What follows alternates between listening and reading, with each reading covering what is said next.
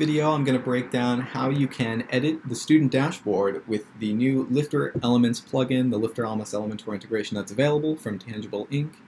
And yeah, let's jump into it. So as you can see on my screen here, I have the Lifter dashboard. This is what it'll look like out of the box. We have these tabs on the top and then these sections in the middle here. And I do have a separate video on how to get rid of these tabs if you don't want them there, and another video on how to remove these middle sections if you don't want those there. But in this video, what we're going to do is dive into how to use Elementor rather than some Lifter settings or a little code.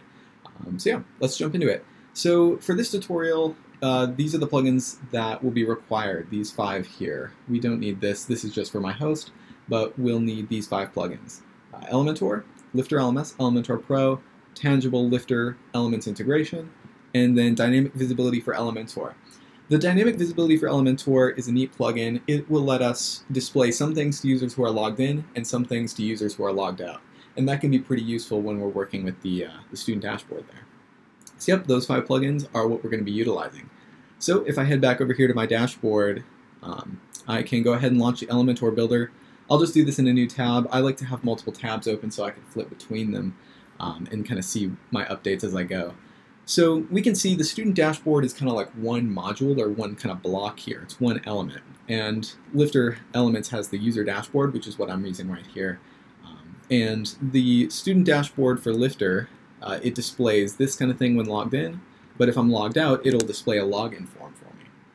And I want to keep the login form for students who are not logged in, so that's where the dynamic visibility for Elementor comes in. If I edit my section here, I have this visibility option, and I'm going to go ahead and turn that on, and then click User Enroll, and I'm going to select Visitor. So only visitors are going to be able to see this dashboard element. And so if I reload, we should see the same thing, because I'm not logged in right now. But then if I head to my logged in view and I reload, we should see nothing, because only visitors can see this section. So that's a pretty nice trick to be able to display a login form to visitors, but then display something else to users who are logged in. So now we can go ahead and build up what we want logged in users to see. So I'll go ahead and just add a section. We'll just maybe add a heading that says like student dashboard, and then we can center align it and style it up and whatnot with Elementor. But I'm going to go ahead and head back here and scroll all the way down. And I also want to display the courses to students, so let's go do that. I'd like to do user courses and add that right here, so that way students can see their courses.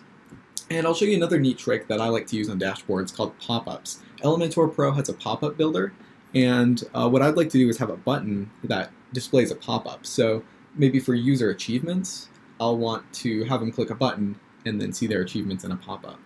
So what I'll do is I'll go ahead and add a button, and let's see here. So I'll say view achievements.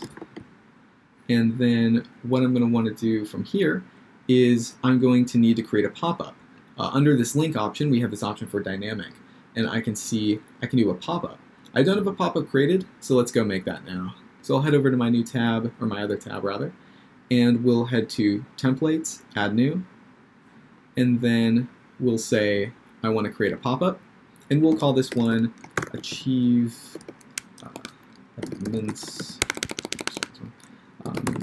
pop-up. There we go. So I have my achievements pop-up, and I'm going to create my template.